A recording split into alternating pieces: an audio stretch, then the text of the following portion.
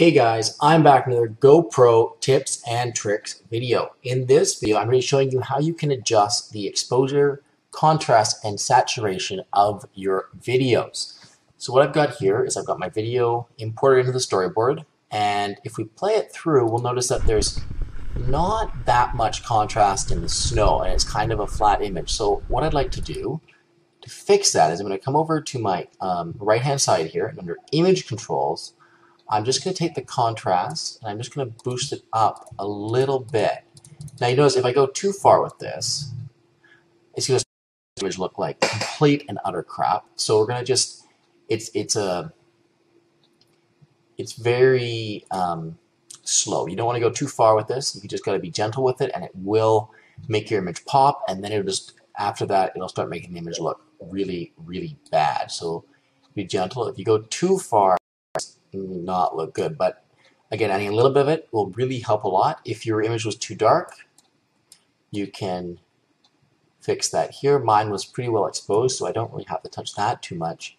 And then if you don't have color in your image and you want to make the colors pop more, you can boost the saturation. You can turn it up. You can see it just totally increases the amount of color in each one of them. Or contrary, on the flip of that, you can take it all the way down and make the image black and white. So you can have zero saturation, meaning there's no color in the image at all, or you can just leave it pretty neutral just like that.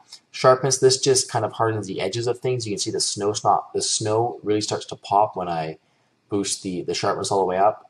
We do also, it kind of looks a little bit weird, so again, in moderation, it can do great things, but if you go overboard, it'll just start ruining your video. And now, if we play this back again, we can see how much more detail and contrast there is in that snow. If you pause at any point in your video and go over to the adjustment panel that you were using and click on the little eye here, it will it'll hide your adjustments, and then when you click the eye and the iris comes back, it'll showing your adjustments. So I haven't made many changes here, but you can see just a little bit it's darkened up those things and just kind of boosted the contrast, and we have a little bit more detail in the snow. So don't go overboard with it, but it can really make a big difference. Those small changes can make a really big difference in your video. Thank you guys for watching this another GoPro editing tips and tricks video. If you've enjoyed it, please make sure you subscribe, check out my channel, and like the video. If you've got any questions or comments, please leave them below. And really guys, until next time, thank you for watching.